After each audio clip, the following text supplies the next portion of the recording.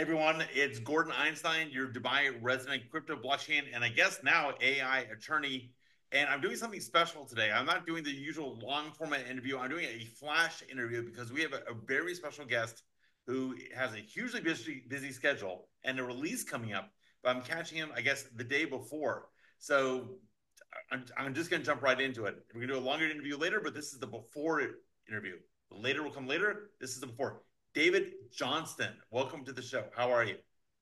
Good to see you, Gordon. I'm doing great. How are you? I am okay. Let's get right into it. Why are we doing this? What's happening?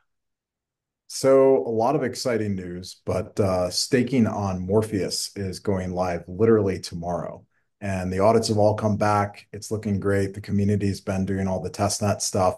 And yeah, it's a big step for the community. For those that haven't been caught up, Morpheus is this decentralized AI platform that emerged late last year. This is what Venice is building on. If you've tried their AI app, which is just incredible, it's a project by Eric Voorhees. So it's so cool to see the community all coming together, building different parts of this ecosystem. So yeah, happy to jump into that.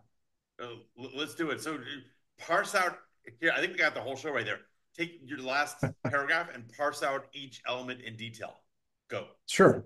So number one, Morpheus is a platform for smart agents, the way Ethereum is a platform for smart contracts. So it's giving builders who are making AI agents, letting them connect to Web3 wallets, right? So that you can take actions with smart contracts. You can send crypto. You can trigger decentralized applications. Like opening all of Web3 to AI is effectively what Morpheus is doing. And so there's four parts to that, right? It's providing the compute that everybody needs. It's providing all the tools and the code. It's providing the capital.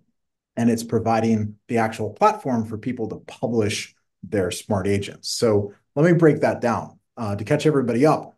When this emerged in February, hundreds of millions of dollars of ETH came in and got deposited into the Morpheus fair launch.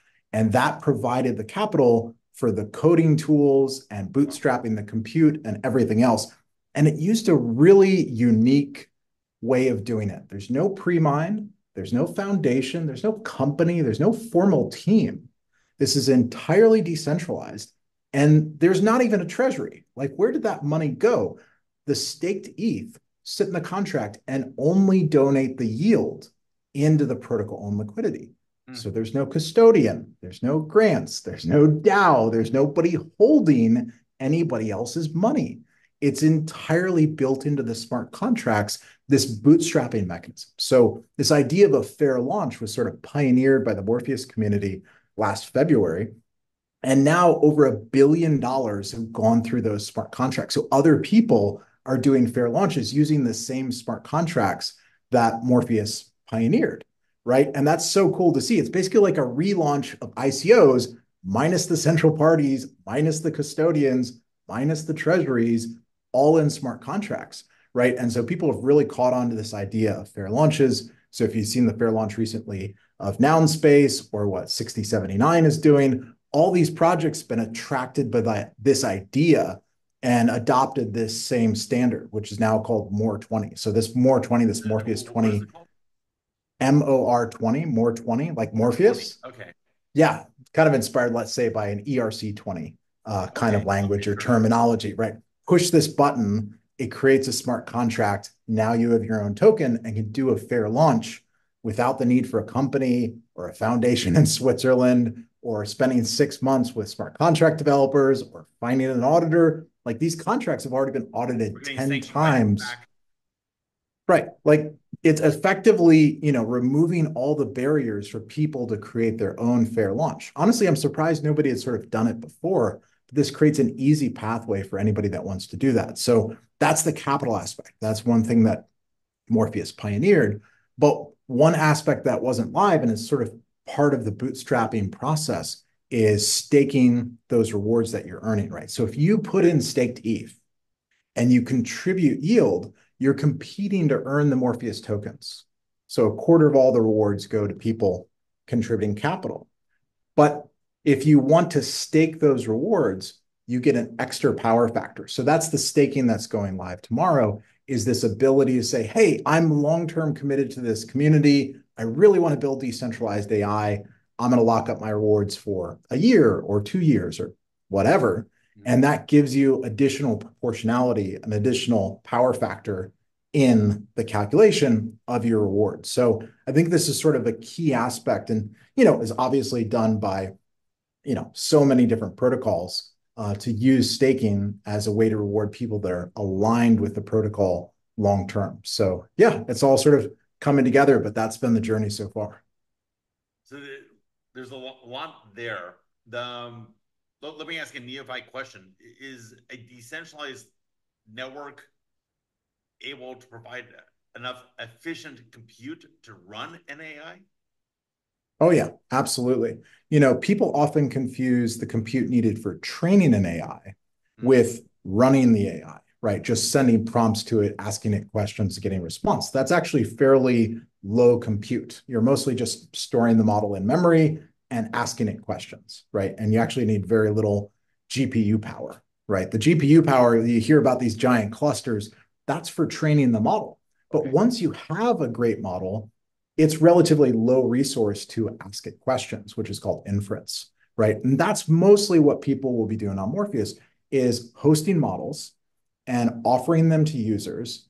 And let's say the new Llama 3.1, which got announced yesterday, which is incredible. It's the first open source model Mhm. to pass all the benchmarks and surpass GPT-4 and Claude 3.5. Now the best model in the world is an open source model for the first time as of yesterday. And so that's a huge sort of inflection point They should be called where open. people it should be called open. Exactly. And credit to Meta for releasing it, right? They released the weights and how to use it and put it under an open source license and said, here you go. This is the new Linux. This is the new I gotta standard. ask: is it that special Facebook Meta kind of open source license, or did they use something like Apache or MIT or? It's not as purely open source as I would personally like, but it's okay because what's going to happen is once you release weights in any form, immediately people download them and they start fine tuning them, and they can release them under new licenses. So there's going to be an MIT, there's going to be Apache, there's going to be every version of this model under all the flavors of licenses, and they actually in this version specifically said it's okay to fine tune. It's okay to release your own. It's okay to do whatever you want with this, which is a Sorry, big I'm asking change. like a lawyer because I remember you and I having a similar discussion with our prior DAO experience, which will Yeah. remain unnamed.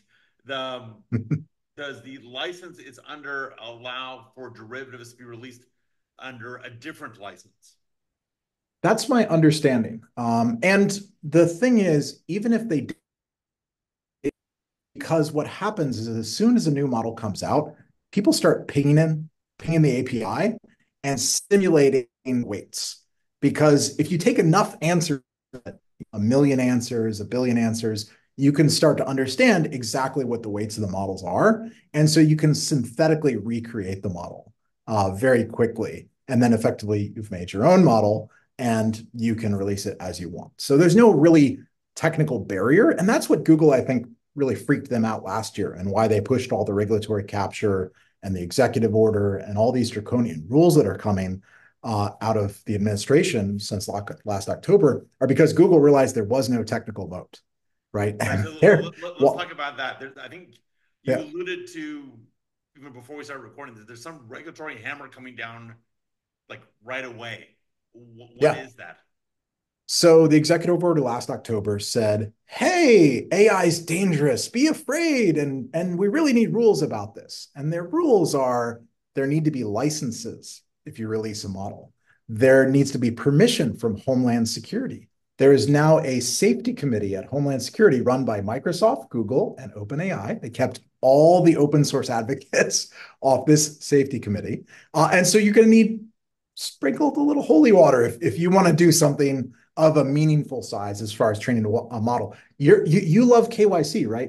You loved it for your money. Welcome to KYC for your data center because now they have to prevent foreign people from using US compute. So the only way to do that is they're implementing KYC in all the data centers right now to block Chinese and other nationalities that aren't allowed to US compute. And I saved the best one for last.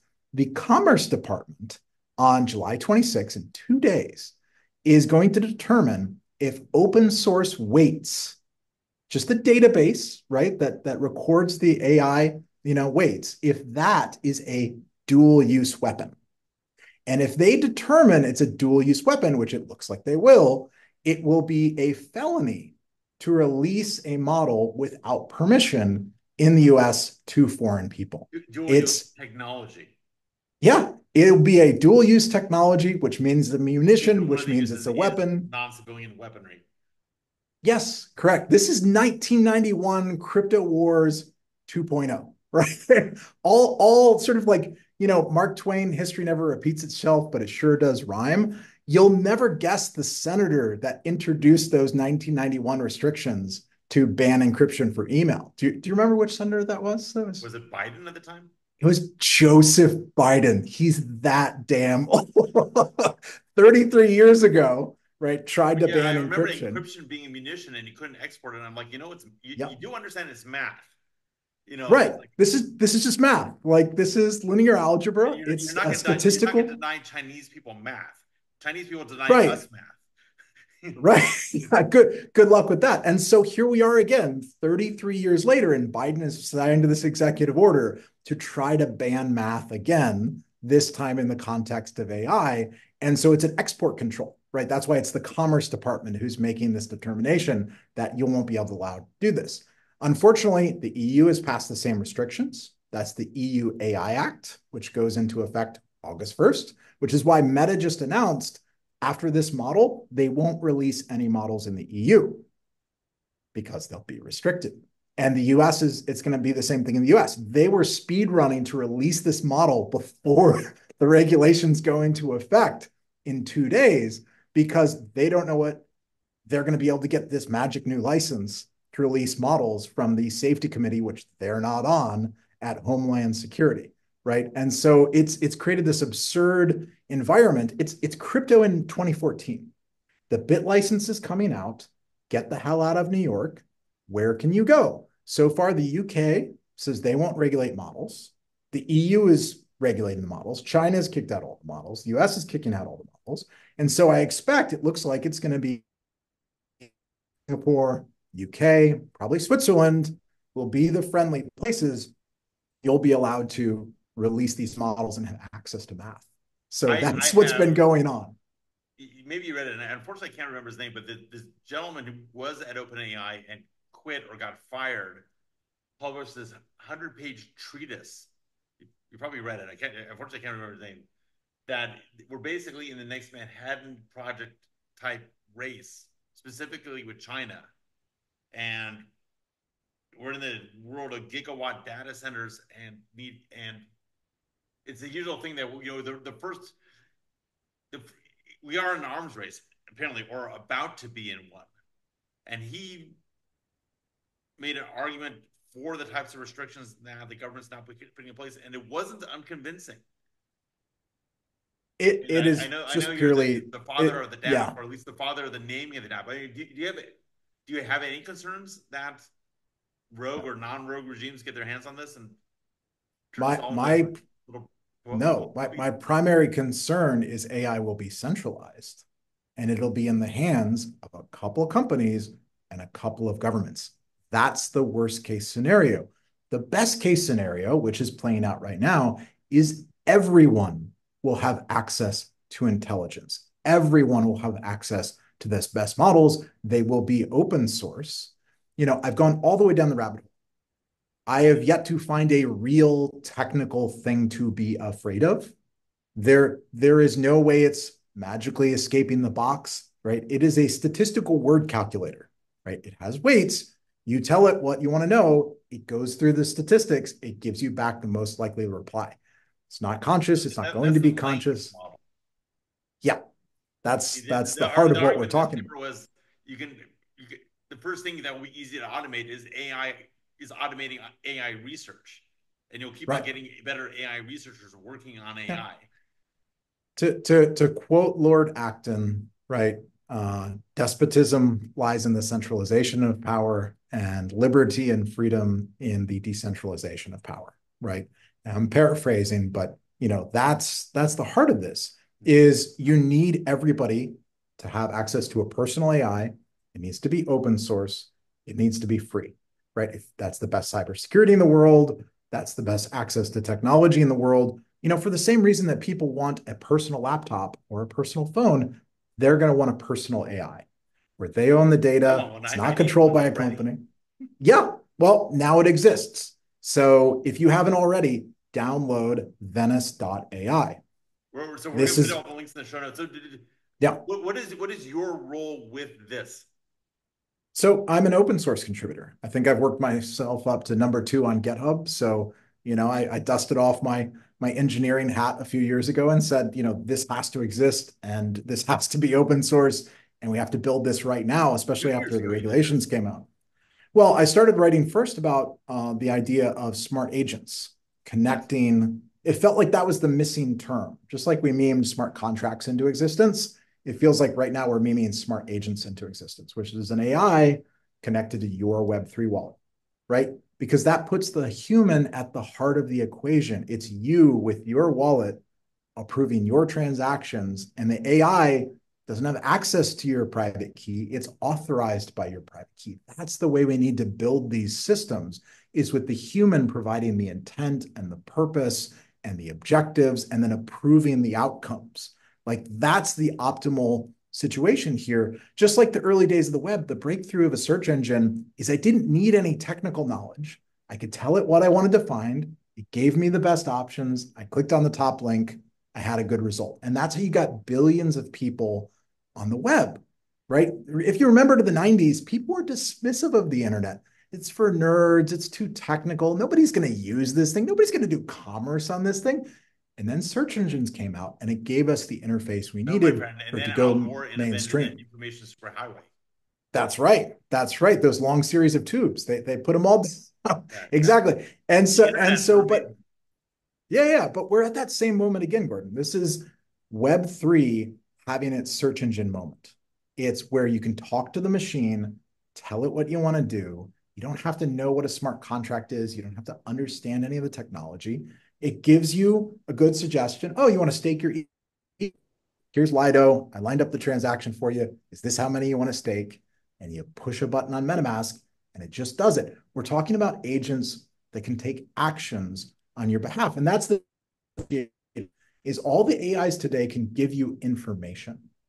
A smart agent can take action on your Yes. behalf. It has an economic capability, not bank accounts to AI. It's hard enough to get a bank account as a person, right? And so, it's going to be Web3. It's going to be crypto rails that all the payments and everything happen with. And so the natural thing to do, what I proposed in my paper about smart agents, was to connect the wallets to the agents, Will you send put me the the human link at to the your heart paper? of And I'll authorizing. put it in the show notes also. Sure. Yeah.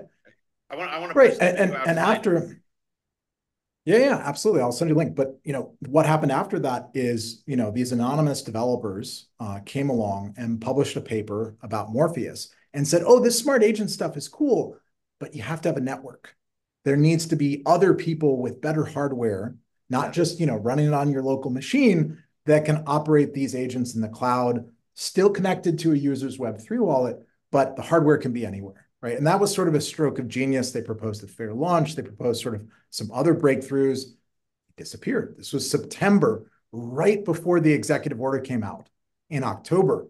And so when I was hanging out with Eric Voorhees at Permissionless right after his speech, I guess that was October of last year, I was telling him about decentralized AI and the Morpheus paper. And he's like, yeah, this is the thing that has to exist. We can't lose access to intelligence, right? If 99% of the future intelligence is going to be I really want it to be my personal AI. I really want it to be working for me, not working for somebody else. And then the executive order came out and it was like, it put rocket fuel and fire under the community. It's like, they're going to ban math? I don't think so. We're building this right now, and we got to get this out before these Wow. regulations go into effect. So it's been a crazy 9 months. So what's happening? Where are you right now? Texas? Yeah, I'm in Austin. So what's happening tonight or tomorrow morning? So when the staking goes live, effectively anybody that's been earning more tokens, MOR is the token for Morpheus, by providing staked ETH or providing code, will be able to stake their emissions into the future and basically show to the protocol and to the community, hey, I'm committed to the long term and I'm going to get a boost in my rewards because I'm staking my emissions. Sort of a unique approach, right? Typically, staking is you have an existing token, Yes. right? And you're putting it in and say, I'm going to lock it up for a certain amount of time. But Morpheus is so early. There's only 2 million tokens in existence. It's a 16-year supply curve. There'll be 42 million will ever exist. Most of the tokens are in the future, right? And so for code and capital contributors, it's about locking up the tokens that they're earning now, and I'll be able to claim them in a year, in 2 years, in 3 years, whatever. On the other side, people providing compute or people building smart agents can stake the existing tokens, right? So that's the next thing that'll get developed in August is being able to put in your tokens and say, hey, I want to be a compute provider, right? And I'm going to earn Morpheus tokens. I'm going to stake these for a year. Or I want to release a smart agent and I'm going to show them a good actor and I did an audit and it's not malicious, right? All those things I need to prove to the community for people to trust my smart agent. I'm going to stake some more tokens to show them a line. So it's really unique what's happening in Morpheus is sort of this idea of staking future rewards and staking existing tokens across those four behaviors. And just to clarify, a lot of your audience have probably heard of Tau. They've heard of BitTensor, right? They've heard of Akash. They've heard of these other decentralized networks. Morpheus is not competing with any of them.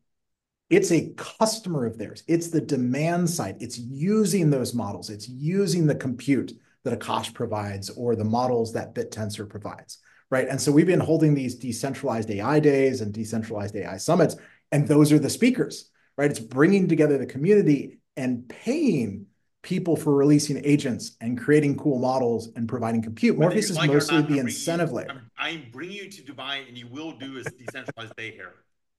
It's going to be fun. We should do it, right? We've done one in Austin and SF. We just did one in Brussels and London. We need to get Yeah, Dubai. don't be Let's do it. anti-Middle Eastern. They're good people here. Get over here. Don't be a Hey, bigot. I spoke at the 2014 Bitcoin conference in Dubai, the first one ever. So I would be honored to do the first Yeah, decentralized AI day in Dubai. you're always a gentleman. I throw out some crap, and you just gently push it back and remind me what an OG you are. Okay, this is short version. This is the pre-show. We're gonna do a Yeah. post or later, maybe in a week or something. Yeah. I'll say this while we're still recording. Can you please let's generate a quick description and links so I can push this out to all the communities, both of us, quickly. Um, Yep. let's pump it to 50,000 views and get the word out and get everyone on Morpheus. This sounds I don't fully understand it all, to be honest, but it sounds fascinating, and I understand the main points. Just quickly, I don't know if I published it yet, but I did an interview with Roman Gamplonsky, who is a Mm, very smart, very methodical AI cautionary voice. So I'd love to get you guys mm. in a shootout. I wouldn't, I'll understand half of it, but that would be Sure. a great session. Maybe we'll do that in the future, but or we'll get a 3-person panel just to make it That exciting. that But for that now, that would be a get lot. to That'd be a lot of fun. That'd be a lot of fun. Let's do it. let's do it. Okay, David, thank you for making the time. I know you're slammed. Let's get the description and let's publish. And I'm gonna stop recording. Awesome.